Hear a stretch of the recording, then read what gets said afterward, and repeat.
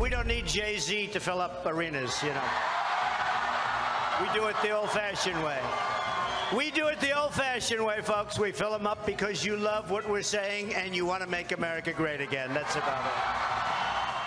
Let's bring in Steve Schmidt, Republican strategist and an MSNBC contributor, with a big welcome to you. Let's look back to 2012, okay? We've got Mitt Romney at this point in the cycle playing to really big crowds, and his advisors were, by all accounts, shocked that he lost. Do you think that crowds like this translate to success? Are they an indicator of turnout? No. Look, the campaigns now, when you look at the number of people that have already voted, the early voting, the turnout operations that the campaigns are underway with now, Democrats just have a big advantage in it. They have a big technological advantage, they have a big turnout advantage. And so this is all now science, right? This is the work of the campaigns. And you think about a political campaign for president, you got to think about it like an iceberg. About 10% of the iceberg is above the waterline. That's what you see. That's what we see on TV. 90% of the mass of that iceberg is below the waterline. And that's what's going on in the states, in the field offices, is turning out the voters. And it's away from where the TV cameras are. Does Trump have the depth in his iceberg? So He is that an indicator right there about success in an election? Look, in a close election, organization counts. And the Trump campaign, Stuart Stevens, who's the strategist for Mitt Romney's campaign, and he's analogized the Trump campaign, you know, to essentially a rock concert tour. And they're traveling around the country, they're doing big rallies, but they just don't have the mechanisms.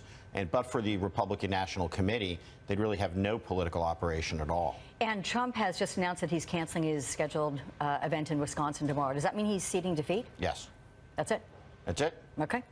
Is there anything that he can do this weekend that is really going to change the map we're just looking at there? I mean, don't you think by this point voters have made up their minds? They have, 100%.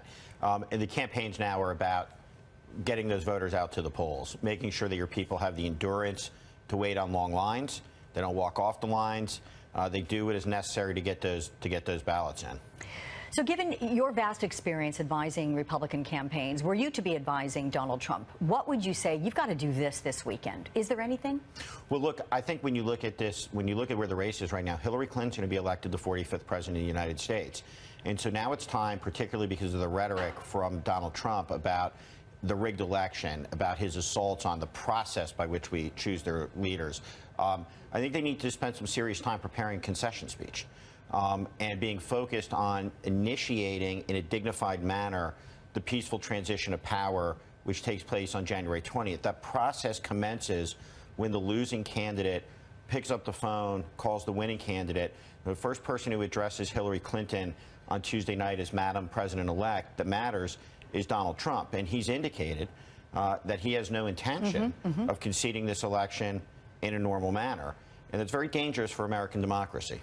So you're telling me this is what he should do, but what do you expect he will do in the fallout? I don't know what he'll do.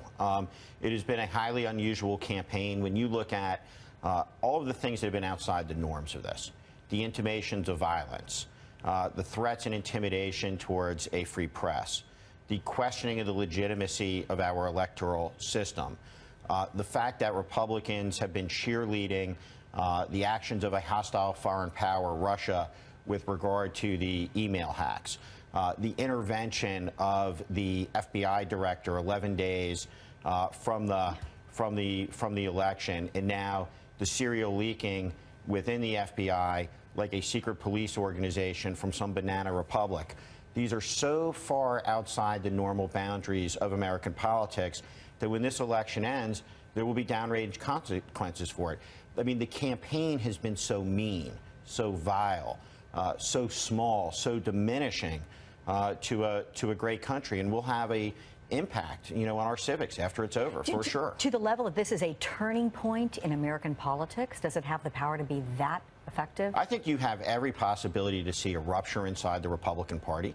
The alt-right movement, which has surfaced above the waterline as part of this campaign, cannot coexist peacefully with the decent elements in the Republican Party who believe in conservatism, but reject the racism, the xenophobia, the misogyny that we've seen play out all across this campaign. And we thought the rise of the Tea Party was an issue in terms of a fissure in the Republican Party. You think it could be even greater than that? I think it's very unfair to compare the alt-right movement to the Tea Party. And I think the Tea Party was always misunderstood as a political phenomenon. It was as much a reaction to the George W. Bush presidency and a Republican Congress and the part the two played in running up the national debt to the level that it was raised to, the aftermath of the financial crisis, the trillion-dollar bailouts to the too-big-to-fail banks when regular people, 13 million of them losing their homes, 12 million people losing their jobs. And I think there was legitimate anger, legitimate frustration.